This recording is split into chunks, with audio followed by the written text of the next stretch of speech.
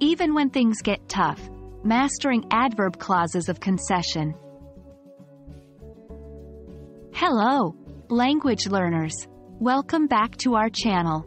Today, we're going to tackle an important topic in English language learning, adverb clauses of concession. This concept might sound a bit tricky, but don't worry. We'll go through it step by step to ensure you fully understand and can use this effectively in your English conversations. An adverb clause is a group of words that functions as an adverb in a sentence. Now, an adverb clause of concession is a specific type of adverb clause that contrasts with or contradicts the main idea of the sentence. These clauses often start with words like although, even though, while, and despite. Let's take a look at a couple of examples. Although she had never danced before, she agreed to join the competition. He finished the marathon even though he was injured. In these examples, the adverb clauses of concession, highlighted in bold, present information that might lead us to expect a different outcome in the main clause.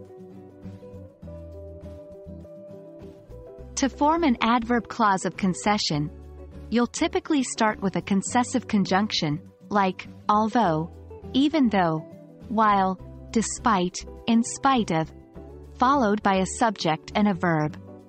For example, despite the rain, we continued with the picnic. Here, despite is the concessive conjunction, the run is the subject, and continued is the verb. Remember, these clauses can go at the beginning or the end of the sentences. The primary purpose of adverb clauses of concession is to express a surprising situation or to contrast the main clause with something unexpected. It makes your English more fluent and natural by allowing you to show complexities and nuances in your statements. For example, in the sentence, she enjoys the beach even though she can't swim, we have a surprising situation. Someone who can't swim still enjoying the beach. And that's a wrap on adverb clauses of concession. As you can see, these clauses add depth to your conversations by allowing you to express contradiction or contrast. Keep practicing them in your daily English conversations. Even though they might seem a bit challenging at first, with practice, you'll master them in no time. Thanks for joining today's lesson. Remember, learning English is a journey, and every step you take brings you closer to fluency.